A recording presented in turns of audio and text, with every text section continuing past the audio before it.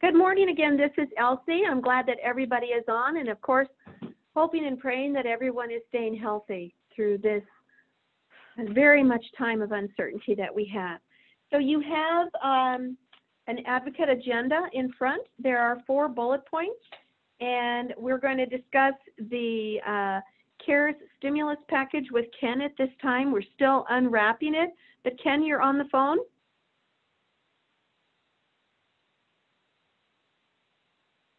Sorry, I'm actually on the computer. Can everyone hear me okay? Yes. Yep, Okay. sounds good here. So in the CARES Act, there are 2 sources of funding coming to Montana. The first is the Governor's Emergency Education Relief Fund, and that's $8,765,000 is an estimate that we received that goes to the governor and is to be used both for higher ed and K-12. And I believe it is up to the governor to decide how to divvy up that money. In addition, there's $41,295,000 that's coming through the Elementary and Secondary School Emergency Relief Fund. And that's coming to the OPI to distribute to schools. And the only guidance we have that I've seen so far that's firm came from CCSSO webinar last week that referred for the ability of the agency to set aside 10% for grants and emergency types of expenditures that are not done that are up to the discretion of the agency. And the reference is that then 90% would be distributed to schools using Title I formulas.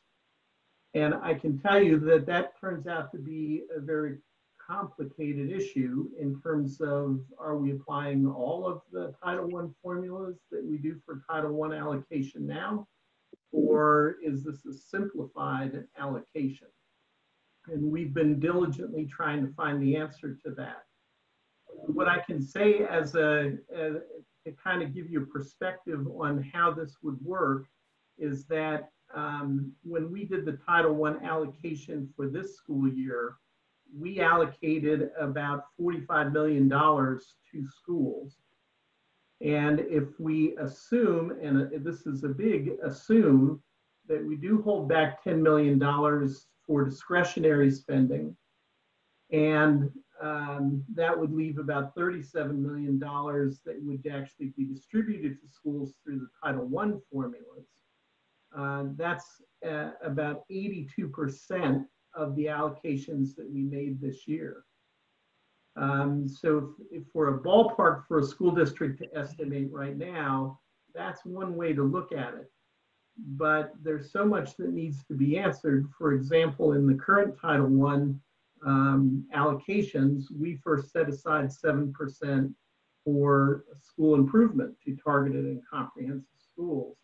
Are we supposed to use that formula for this new money? I wouldn't think so, but we really need to see the guidance on exactly how the Title I formulas will be applied.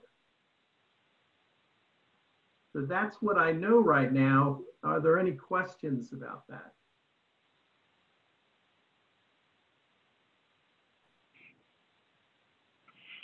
Ken, this is Diane Burke with MQEC. I was wondering if you had any time frames for that funding coming into the state, and then in terms of distribution within the state. So the Act allows 30 days for the department, the education department, to develop an application for states to use for applying for the funds. Although I believe the department has expressed an intent to try and have that done within 2 weeks. And then another 30 days for the applications to be filed and then for awards to be made. And again, I would suspect that that's not going to take that long. A good question will be that if we have this money and it's available, say 30 to 60 days from now, and we can award it to schools, will schools want it at that time? Or would they prefer to kind of use it next year? And in terms of actually awarding the money to the school, I don't think it will matter to us. We will award the money as soon as we practically can. And then it'll be a question of when the schools want to actually draw down the money and start using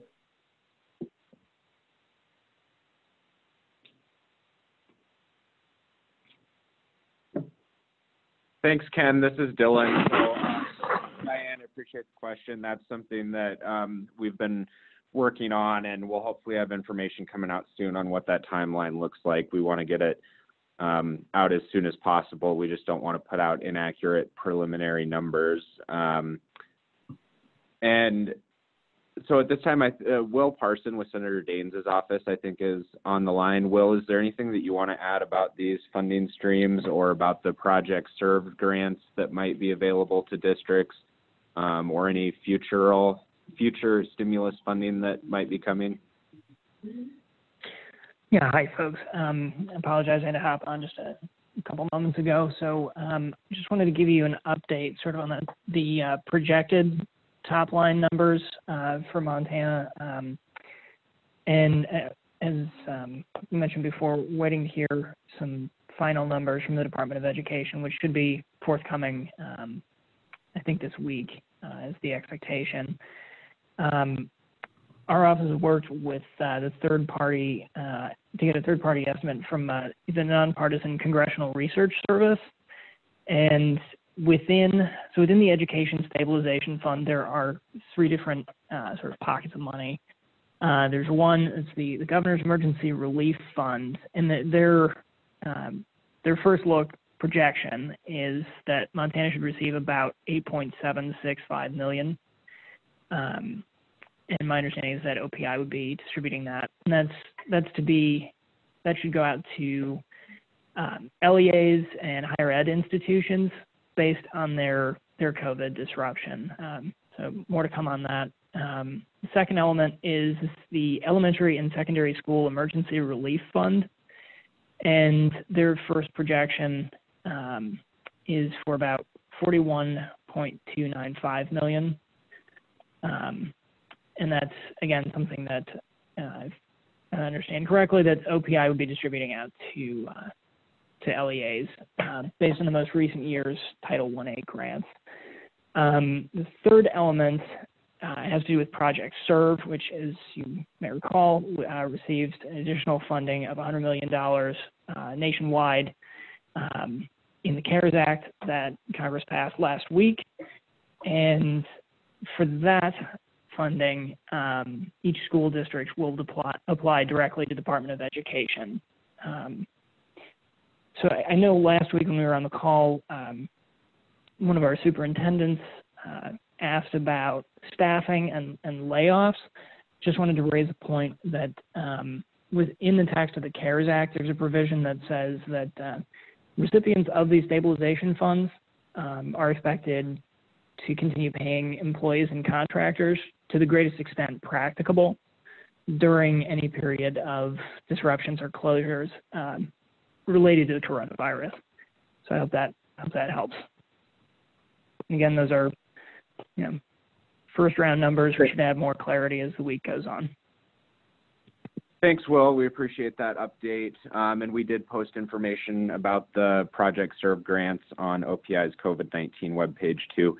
And we'll be getting that information out to schools so that they can apply directly. I should ask too, is there anyone else from the congressional offices on the line?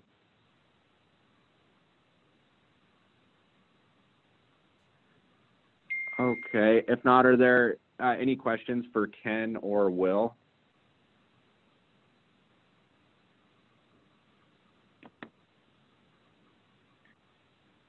All right, so we'll jump into some deadline reminders. So is this information posted on the COVID-19 webpage already, or do we need to send it out? It'll be posted shortly. But some extensions, the House Bill 601 safety grants, schools can submit an extension request Those requests need to be in by June 30th. 21st century grantees, applications can extend out to June 1st. Stop grant reporting, it's due April 10th, and then again on July 10th. Accreditation corrective plans need to be back by June 1st. Title IV-A grants are due April 10th, which is a 2-week extension. And school finance, there are currently no deadlines. Nicole Thuat is working on school elections. And Perkins intent to apply, those are due by April 30th. And then I think McCall wanted some time to talk about the school plans. Are you on the line, McCall? Yeah, I'm on. Yeah, I was just asked to provide a quick update and just wanted to let you all know that we did receive a plan from every school district, which is very exciting. So all 400 have been received. I've looked through all of them. I had a meeting with the governor yesterday afternoon. He just went over some questions that he had. He's going to have a call today with county and district superintendents at 4, mostly just to touch base and talk through the plans, but then also to have conversations about the pupil instruction waivers. So that'll be today. And I know I sent it to most of you on the call. There is a max of 240 people that can be on, so just be thoughtful as you all jump on that call today.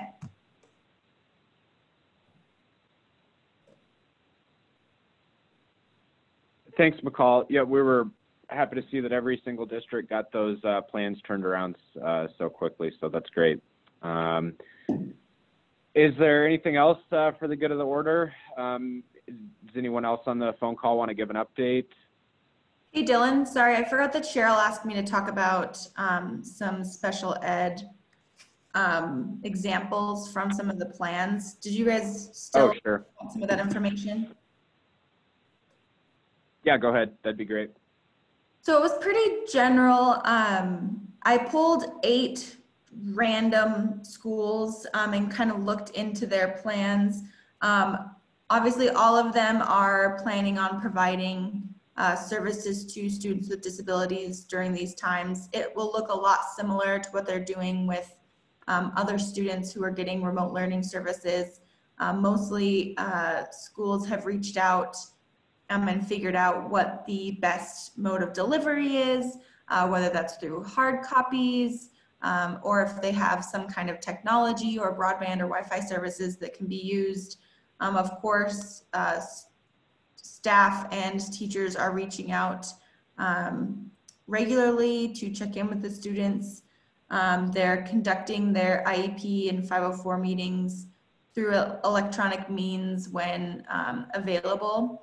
And obviously sometimes they'll have to have these meetings in person, but they are of course saying that they're meeting all of the CDC state health department guidelines in doing so.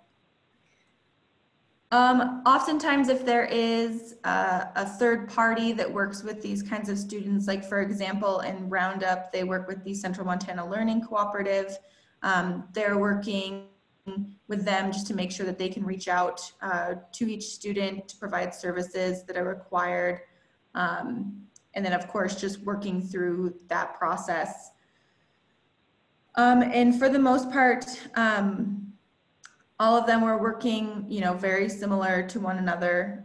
It was really great to see that schools put a lot of time and effort into thinking through what these processes look like, not just for all students, but those who might need a little extra help as well. And Cheryl did also ask me if they could have a copy of the plans. I'm trying to figure out what that looks like and how I get that to her. As you can imagine, most of the plans were 6 pages plus. So rather than, wasting a bunch of paper trying to figure out a Dropbox or some other method to get those to you guys. Thanks. Thanks, McCall. You should be able to drop all those into a folder and then share it through the state ePass system as long as it's working. Yeah, I'm definitely not a pro at technology, so I will find the next technology whiz to do that for me today. Okay, thanks, McCall. Yeah, any other updates from folks on the line?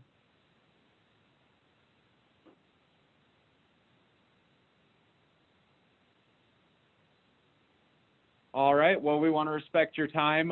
Just to let you know, we will be sending out, like I said, more information this week as soon as we have it about these federal allocations to Montana.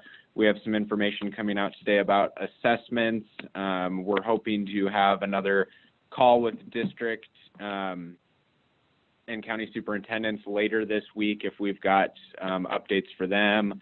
And then our next call is scheduled for Thursday, correct? So.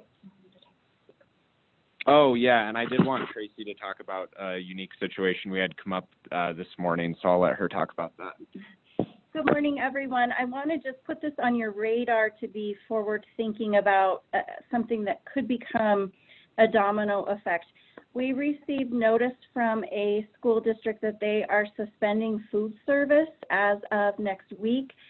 When we reached out to them to talk to them about why that was, they said their county health department has shut their building down completely and isn't allowing anybody in the building for the next 30 days.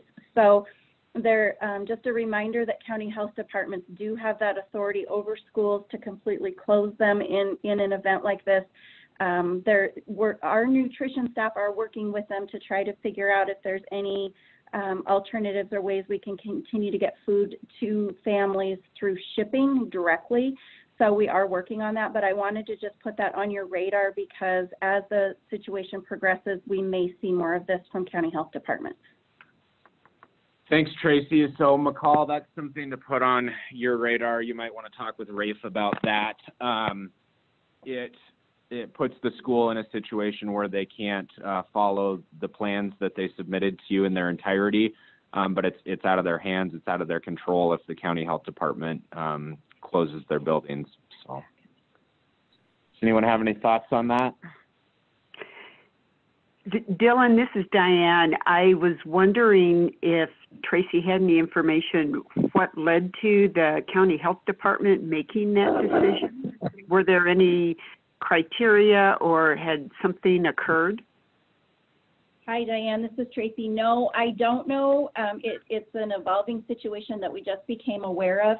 Our nutrition staff reached out to the school staff in that county, and their response was that the county health department had shut them down. So we actually are in the process of reaching out to another school district in the same county to find out if they received similar direction to just make sure that things are being taken care of consistently across counties with those county orders. And Diane, this is Elsie. I did reach out to a county commissioner in Fallon County last week, and I can use my same pathway to find out why the commissioners have requested this of the health departments at this point. But as Tracy is saying, just as a heads up, there is broad authority here. Of course, the whole purpose is safety and the health and well-being of individuals in that building. But the domino effect, as Tracy mentioned, it not only could it go to other counties, but if teachers are not available in their classrooms for remote learning or gathering packets for any of the student population that they serve, it may put a challenge to the remote learning that I believe has been working for the last 2 weeks. So more attuned to that, and we'll try to figure this thing out. Hopefully it's an anomaly. Hopefully it's something that we can continue working through.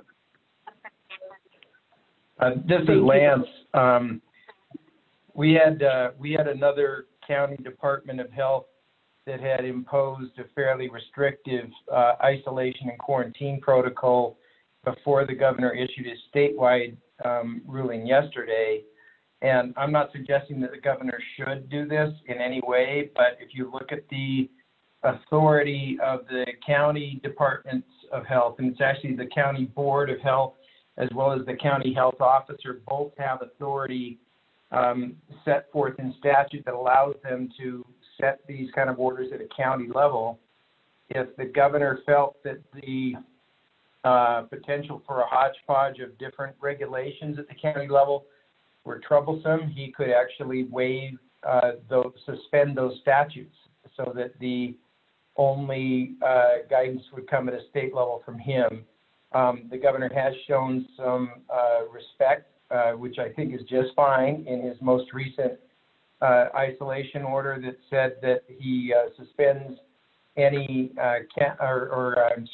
suspends any county orders that are less restrictive than his own, but that left open the possibility that counties could impose more restrictive limits pursuant to their authority. So again, I'm not suggesting that the governor should do anything. I'm just noting that the governor can, pursuant to section 10-3-104 subsection 2, could suspend that authority if he felt that it were being enforced in a way that made it difficult for schools to continue to comply with his directive.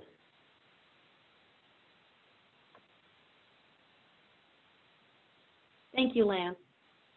Large state, large geographic area, and different looks on local control.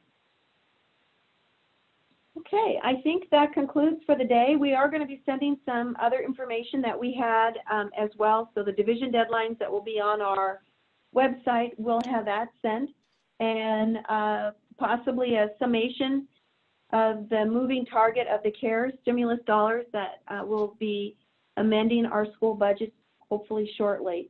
And as more information flows, please all share. One of the things I do know, we have rural schools on the phone.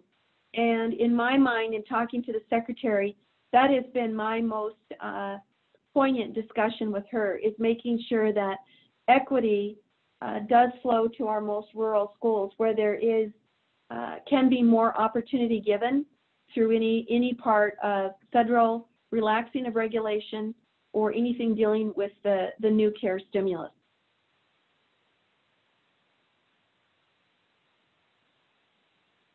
So with that, thank you all. Please stay healthy. We will have another call same time on Thursday. And McCall, I appreciate your sharing about the plans, and we're looking forward to that conversation this afternoon. Thank you so much, all. Stay healthy.